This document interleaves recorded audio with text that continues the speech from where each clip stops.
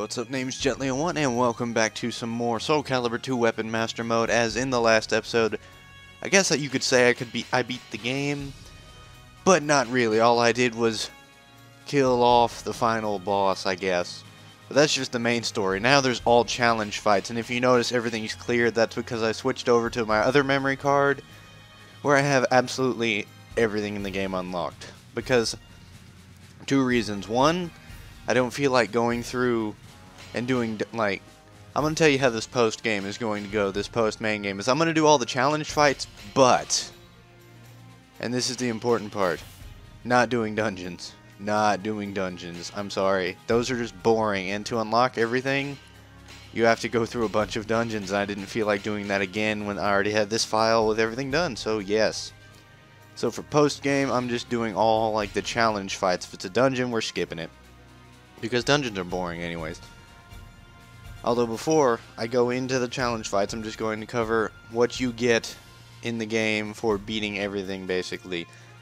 So, here's the unlocks you get. To unlock, well, how should I put this? I'm just going to go through what you can unlock that isn't the main 10 chapters. So first you get Sub-Chapter 1 for completing, not for completing Chapter 3, for going down. When you complete Stage 3 of Chapter 3, you unlock extra, Sub-Chapter 1, not extra. I don't know why they did that. There's, as you can see there's an extra chapter, and then they have sub-chapters. But yeah, that's how you get Sub-Chapter 1, and then Sub-Chapter 3 is on, Sub-Chapter, where is it? 3 is unlocked if you do the Crystal Mine, and then you can go up into Pollux. And then that's where things get interesting, is after you complete Hero's Trail on Pollux, you will unlock Sub-Chapter 4, and that is Procyon, and then that after completing Procyon, you will be allowed to go to this Phantom Cave down here that was normally locked off in Merrick.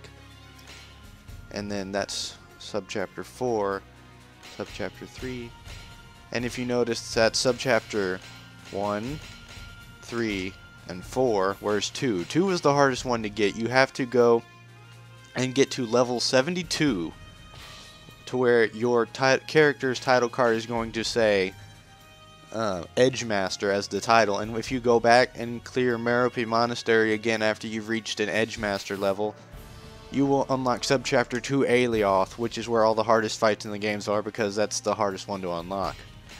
And then the 2 extra chapters, I believe, let's see, Algol, what is this, I forget.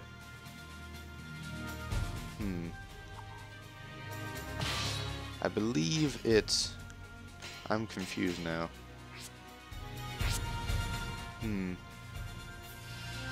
Ah yes, this is where you purify the sword in the story, and then I believe after you beat the game you unlock Northern Algol if you do the extra mission for Stage 2, and then that will allow you to go to Extra Chapter 1 to go to one of the hardest dungeons in the game, the Swordsman's Grave, which is one of the 2 that gives you every enemy in the game.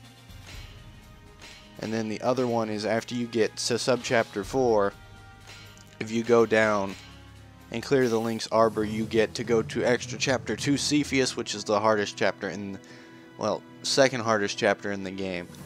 Because while Alioth has you fighting off in the hardest normal battles, these have the hardest challenges, and the Hero's Tomb is the longest one in the game. Because let's just look in, I'm just going to look in here and show you. Okay, you see this square? You have to go every square along the top until you hit the left corner. Then you go down along the side till you hit the bottom left corner. And then you go all the way back to the bottom right corner. And that's where the boss is. Yeah, it's ridiculous. That's partially why I'm not doing dungeons. But enough talk about unlocks. Also, I believe... well, let's see. That was the... okay. I have no idea what I'm saying right now. I should have written this down. It would have been helpful. But all of that was the first reason why I'm playing on my other save, because I have everything unlocked. And then the second one is that I believe when you unlock, is it Castor, is it? Yes, Castor, you get Link's other 2 costumes, and I've got to play as Blue Link. And then Cepheus also has ultimate weapons, I believe. Ultimate weapon, yes. Link's ultimate weapon is the Great Fairy Sword, and it's the most broken weapon in the game, as fitting a weapon pulled from Majora's Mask, where if you weren't completely powerful, you're getting killed. But yeah. Also, just to note, more unlocks when you clear Subchapter 1, you clear the extra mission on the Stone Temple, you unlock the ability to play as Berserker. And then if you complete absolutely everything, you gain the ability to play as Lizard Man. But yeah, so enough talk. It's time for gameplay. So we beat that already last episode. So extra mission. No more story. This is going to be like the gameplay part of the thing. Because even though the subchapters do have story, the story amounts to, hey dude, there's a legendary weapon or something here. Go get it. Like that's all there is to it is, hey look, legendary weapon. Go get it. Air combo. Ow.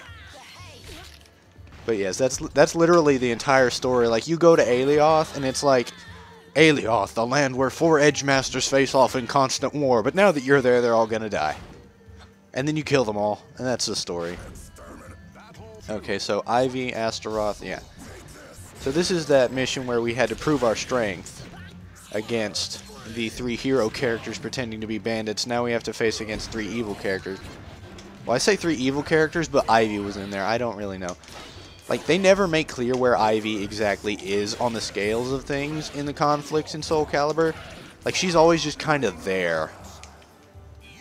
I never really got that. Like, even in SoulCalibur 5, with its bare minimum of story, Ivy was just... her part in the story was she was just there. It's like, oh, hey, you brought me some alchemical ingredients? Okay, magic sword time! Stop it. Stop it. Nightmare. Nightmare. Fine, whatever.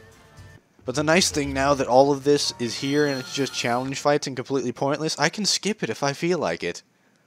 So I'm going to do that. I'm just going to show all the missions. I don't really need to beat them.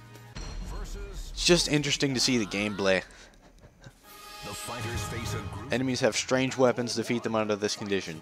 That's what makes this interesting, is that it has some crazy stuff. Like Aelioth, all of Aelioth's mission statements basically just say, fight the enemy under unknown conditions, and then you'll be in the middle of a battle and then suddenly you'll hit the floor and bounce off because the floor is trapped. But walls won't be trapped, and then the enemy will be able to stun you and hit. Like, I'm pretty sure it randomizes what effects you get. Okay, and she's got her joke weapon, so this is going to be really easy. The only thing the joke weapons have going for them is that they stun, I believe. I'm pretty sure that's what they do, is they're really, the joke weapons, quite literally, you have to go to Aelioth to get the joke weapons. You have to prove that you're the most dangerous character in the entire universe to be able to use the joke weapons, because they require advanced strategies. And see, he's using the joke weapons, but they're fast. I think that's the other thing, is that they're fast. They're weak, but they are fast, and I'm pretty sure that they stun really, really badly. Because I remember Maximilian playing this exact game on the Dolphin emulator, and he used Nightmare's boat oar weapon. I'm pretty sure he had heavy stun every time he hit him. And see, Link here's got the butterfly net.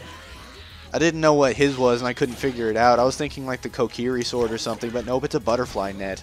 And that's even funnier than the Kokiri sword. Although the Kokiri sword would have just been awesome. Knockout. Get down. Okay, mission succeeded. See, I'm level 76 on this one. Platinum Edge Master, that's what it takes to unlock Aelioth. Okay, land 20 hits on the faster enemy and survive. So it's just, again, it's just the basic missions we already went through, but then it cranks it up a notch. And I'm pretty sure it automatically sets the AI like really high too.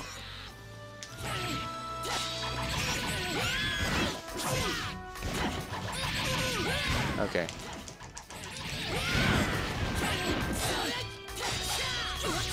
Stop it.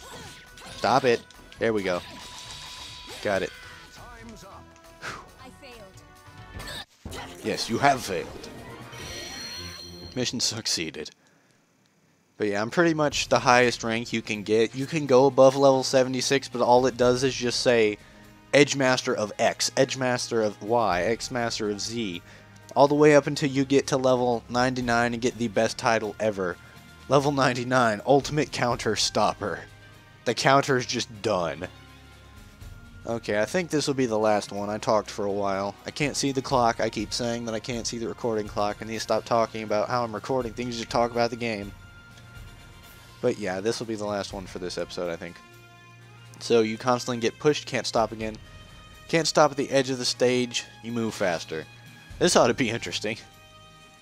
Versus Mitsurugi. Uh-oh. Mitsurugi's pretty good, but his slowness is what kind of hampers him. Everybody's really fast, man. And it's attack speed increase, too. Wow. Just get off the edge. Bye-bye. I throw you from the tower. Okay, that was a lot faster than I was expecting. No. No mines. Carnival. Enemy with a ring out. Versus Berserker. Oh, hello. Okay, yeah, he's a lot heavier than Charade is.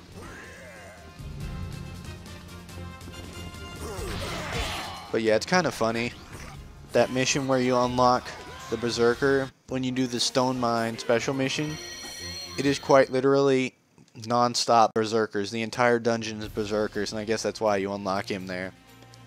But anyways, this has been Jet01, and I will see you next time as we continue on with the post-game bonus missions. See you then. Sorry if this is short. Can't see the clock. Stop talking about the clock, Jet.